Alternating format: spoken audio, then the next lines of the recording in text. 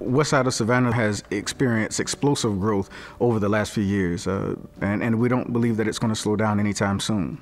We currently have New Hampstead High School over in West Chatham, and adding a K8 would allow the community to have something that they've been asking for a while. And this would allow a student to go from kindergarten through 12th grade in the same community. So we have several sustainability features built into the New Hampstead K8 school. We have a 50 kilowatt solar power field. So about 5% of the energy that the school uses will be renewable resources. We have LED lighting throughout the interior and the exterior of the school. The LED lighting throughout every classroom and hallway. There's high efficiency windows, a kind of thermal envelope around the building that'll help with some energy costs, as well as an efficient mechanical system. You know, on this particular site, there was a lot of natural wetlands, and there's particularly a big swath of wetland between the high school site that's next door to this property and the new K8 property. And so there's a pedestrian kind of oriented boardwalk that'll be built between the two campuses across the wetlands that can also serve as kind of a learning opportunity or a breakout space, again, maybe for some science classes or other teachers, or maybe even art teachers who want to take their students out into nature.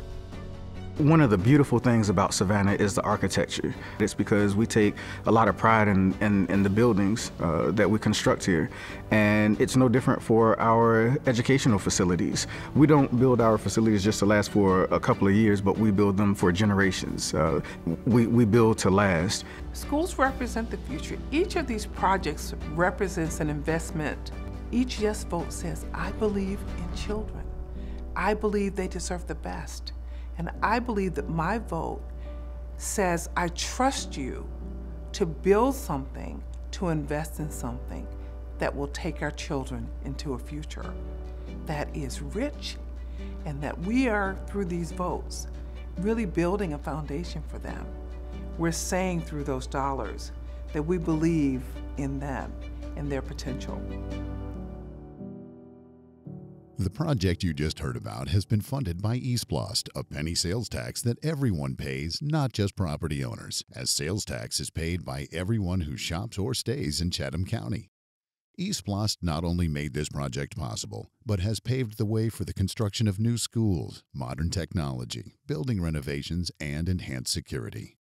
The power of the penny is having an immeasurable impact right here in Chatham County and provides for the continued advancement of public education in our community.